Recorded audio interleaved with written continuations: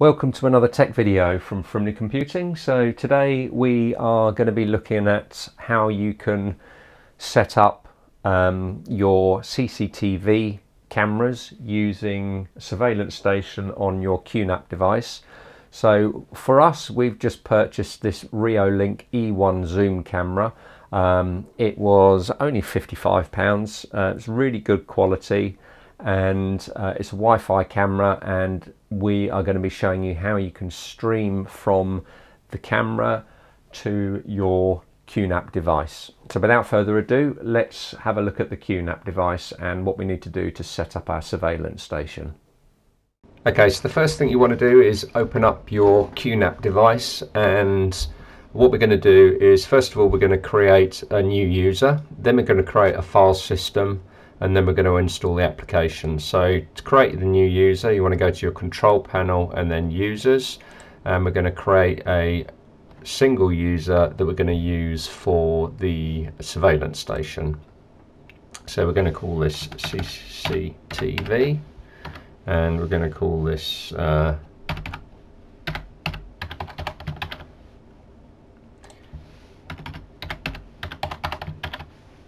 password.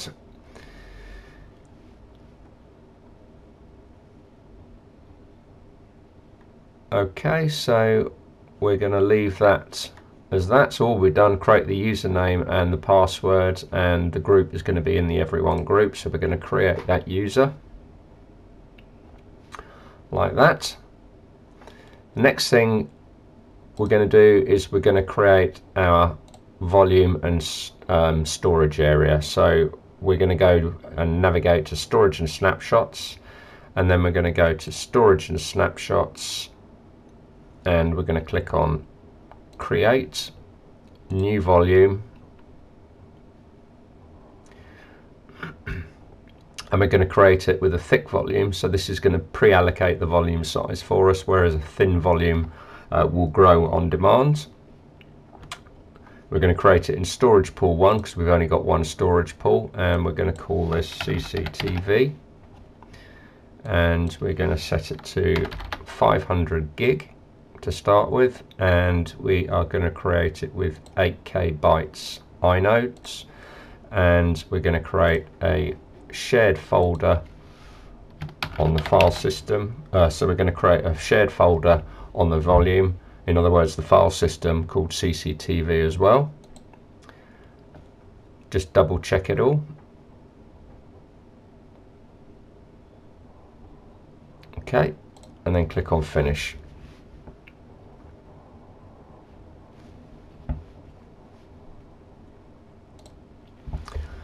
So once that's created, we can then install the application that we want. We can actually install that now. So we're going to go to App Center,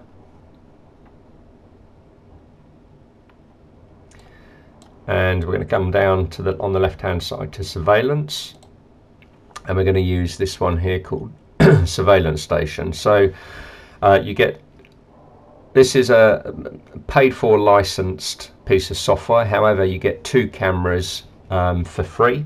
So if you've got a couple of cameras, then you can use that without purchasing additional licenses for additional cameras. So we're going to click on Install, and this installs on our system partition. It doesn't install on our CCTV partition. We're going to be using the CCTV volume and file system for storing the camera footage.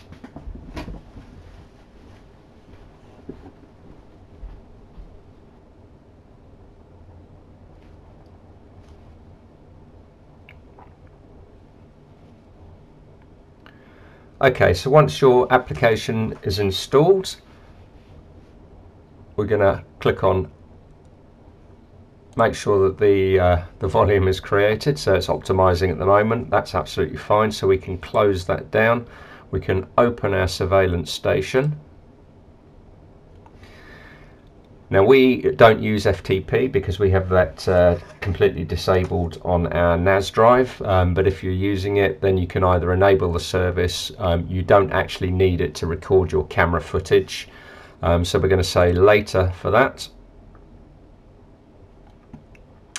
Once that's done, we're going to go to our advanced settings because we need to tell the system where the recordings are kept.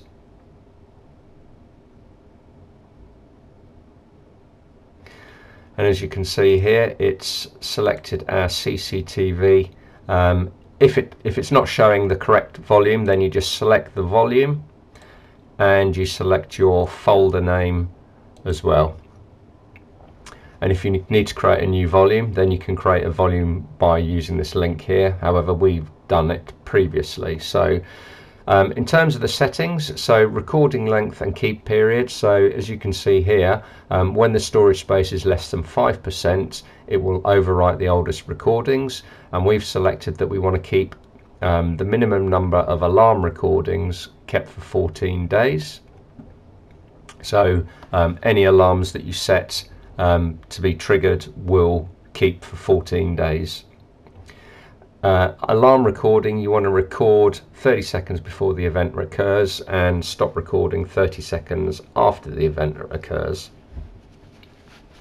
This is configurable, of course.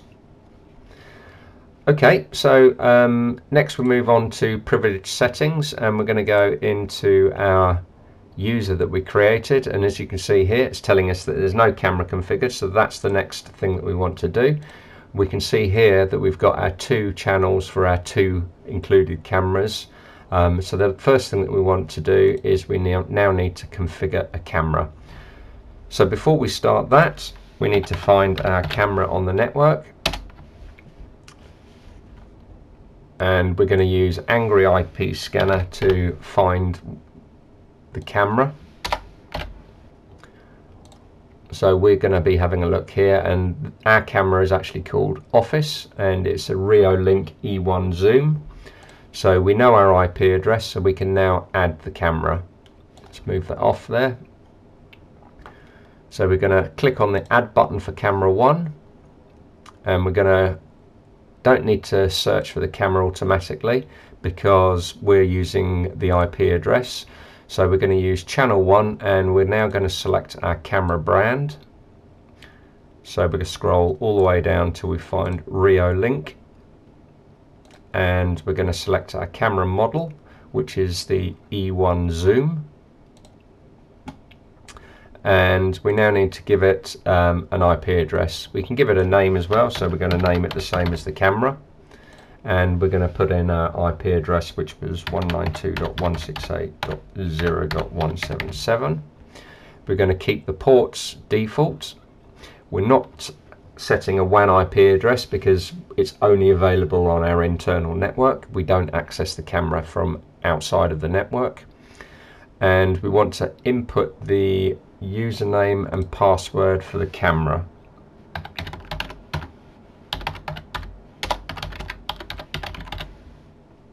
Hopefully that's the right password, and then we're going to click on test to see if it can find the camera on the network, which it has done. So you need to adjust your properties if you come up with a red cross, but a green tick here suggests that our camera has been found and the username and password are correct. So now we're going to click on next to add the camera, and then we're going to select the video settings that we want to record in. So this is based on your camera, so it will read what the camera can do and then give you the various options here. So we're going to select the defaults. We're going to select enable the audio recording on the camera. We're going to select enable manual recording, and then we're going to also select the minimum number of days of recording files are kept, and we're going to select 14 days there. Now we're going to click on next. Okay, so this is quite important. So for us, we are not going to be telling our system to record all of the time. At the moment, as you can see, with everything set to active, it will record constantly to your NAS drive. So we're going to disable that. So we're going to say we don't want to enable scheduled recording because we're actually going to only be using the camera to record triggered events. So we're going to select next. Double check your settings again there, click next, and that will then create the camera, and then click on finish.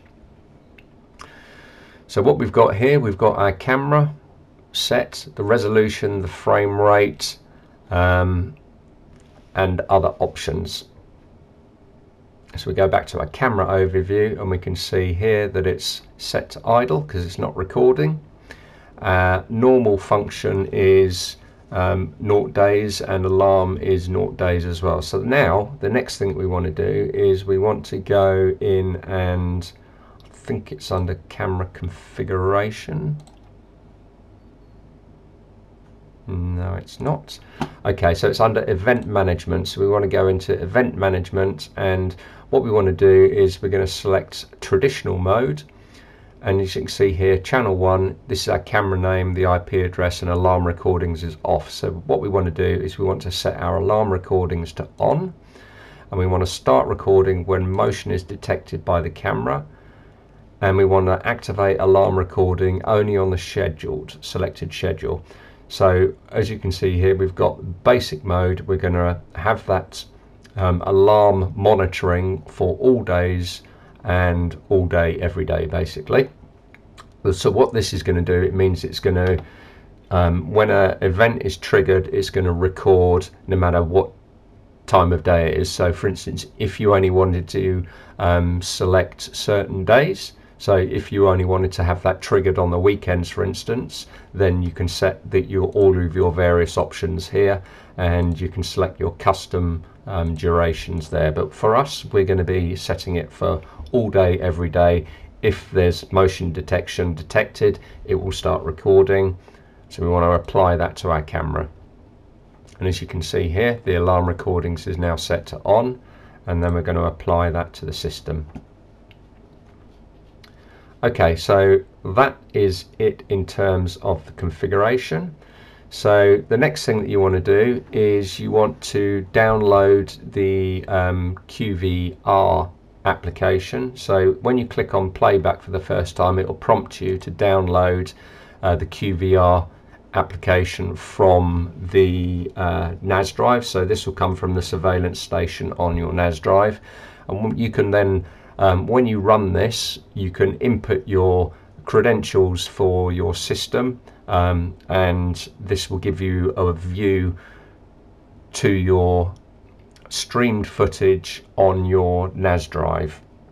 So you can do it obviously from this system by clicking on playback or monitor. So if we go to monitor, for instance, this is using the actual QVR monitor application from the NAS drive, and as you can see here, this is a picture of our camera feed. This is a live view. If you want to go to your triggered events, you would click on the playback option here. That will then open the playback, and as you can see here, we haven't got any recordings. So what I'm going to do is I'm going to trigger an event to make sure that that records. So we'll close these down for now, and as you can see, if we go to camera overview, it's saying not recording at the moment. If I go and walk in front of the camera, you should see this change to recording.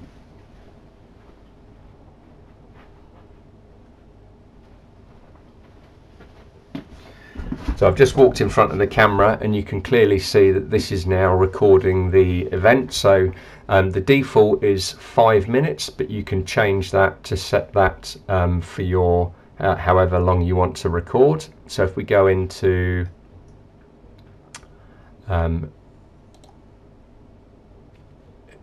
event management, I can't remember where it is actually, so I just need to find that.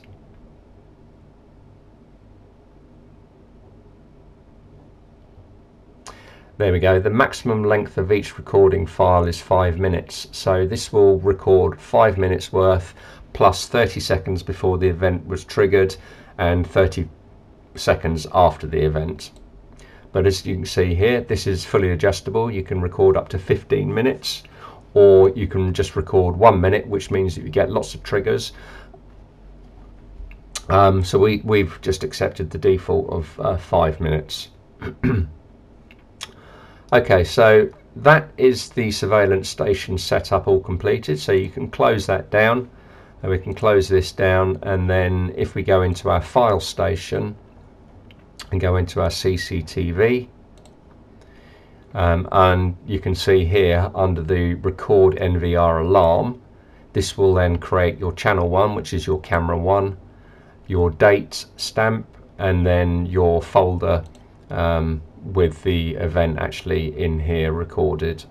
So we're going to close that down. Okay, so the next thing we're going to do, now we've got the NAS drive closed down, we're just going to use our QVR application to sign in. Now ours, we've already pre-input all of the details, but it will ask you for an IP address. Now that is the IP address of your NVR, which in this instance would be the IP address of your NAS drive, and it will ask you for a username and password. So you can either use your user that you created, or you can just use the admin credentials of your NAS drive as well. So if we click that open, that will open up our QVR application. Now the QVR application that we're using here will automatically stream from your NVR, so in other words the NAS drive here that we've got, but you can set it so that you can stream directly from the camera if you wish. So as you can see here, we've got enable alert for a surveillance events. We haven't got any other alerts because we regularly monitor our NAS drive for storage space, but you can do that. And this is under the video options here. You can say stream from the server or stream from the network camera, but we're going to be streaming from the server. You can take snapshots. So a snapshot will be take a photograph basically, and then also we've told it that when you're doing your playback, it's going to display the date and time in the left hand corner of the video. That's what that means. The other options down here, manual recording is disabled, so we can enable that, and that will enable us to manually record if we want to. We just, as you can see here, this option is now available. We can click on that and that will enable us to manually record, or with that disabled, then that option is not available for us. You can see that the option disappears. Enable audio, if you want to enable the audio on the camera setting. So again, up here that is set to enabled, and again you can go into the camera setting directly from here. So if we click on yes to that prompt, we're then going to use the camera setting, and we can enable recording on the camera and various other options. So you can change your video format, your streaming format, for instance. So if you're finding that the quality is not good enough, then you can increase the size of your resolution, the quality, in other words the bit rate, and also the frame rate as well. You can do that manually on your system direct from this application. Take a snapshot if you want to take a photo. If you want to enable digital zoom, then you've got the ability to do that here. PTZ mode, so let's go into that. This will give us the toolbar so that actually we can then start controlling our camera to move the camera around. So if we click over there, you can see it's over there, and we can now move it back. So we've got an event notification, and we can see the alarm warning there. We can move that back, and then we can disable the alarm there. We can go in here and we'll clear those alerts.